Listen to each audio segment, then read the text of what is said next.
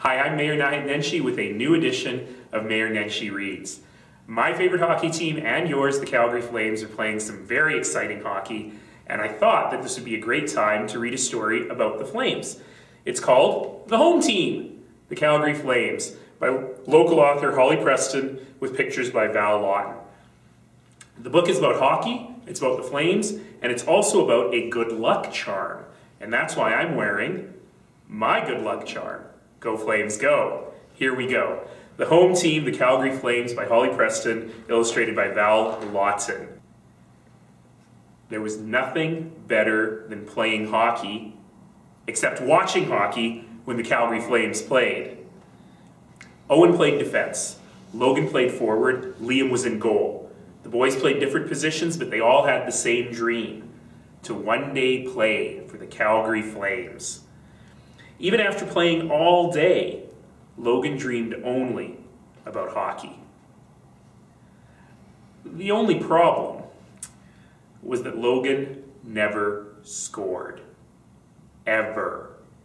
The puck went high, the puck went low, the puck went everywhere but where it was supposed to go. How can I ever become one of the Calgary Flames, Logan wondered. His sister, Avery, was the best goal scorer in the neighborhood.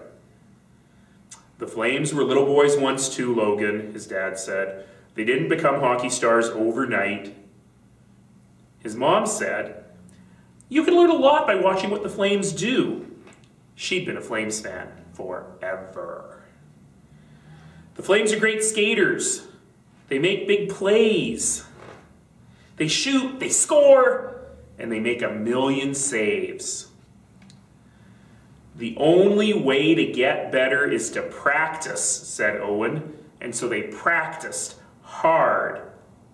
And then came the best surprise they'd ever had. "We're going to a Flames game!" Liam yelled. But at the game, the Flames' top scorer wasn't scoring at all. "Something's wrong," said Logan. The next day, on the way to the rink, Logan found a shiny chain. He put it on. And he got a goal. And then another one. "That's a good luck charm for sure," Avery said. "Our player lost his good luck charm, kids," said Dad. "Maybe that's why he hasn't been scoring." The children knew hockey players were superstitious. They also knew where that charm was and what they had to do next. Logan seized the moment. "What does it take to play for the Calgary Flames?" he asked. "Play like a team and with heart. Never give up. Believe in yourself." "The Flames are the greatest team in the NHL," said Owen. "We're going to be Flames fans forever," added Liam. Everything was the way it should be. All the next week, Logan practiced and practiced. He no longer had the good luck charm, but he had something else. He believed in himself. And that was all he really needed.